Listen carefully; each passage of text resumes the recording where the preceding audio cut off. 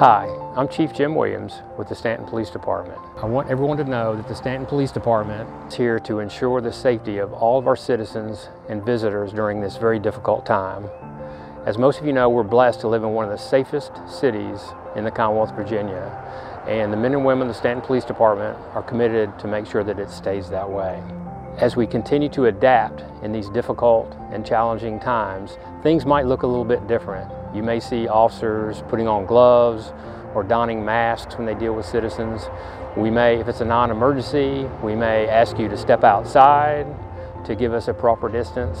If it's an emergency, just like always, call 911 and we will be there as quickly as we can. Staunton is a great city, and it's a great city because of its people. And we need our people to step up and continue to do those things that they're asked to do, like keeping a proper social distance, covering their face when it's appropriate, and paying attention to the closures of public buildings and parks and things like that.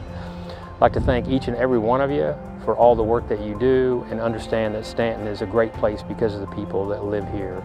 And please remember to take care of yourselves and take care of each other.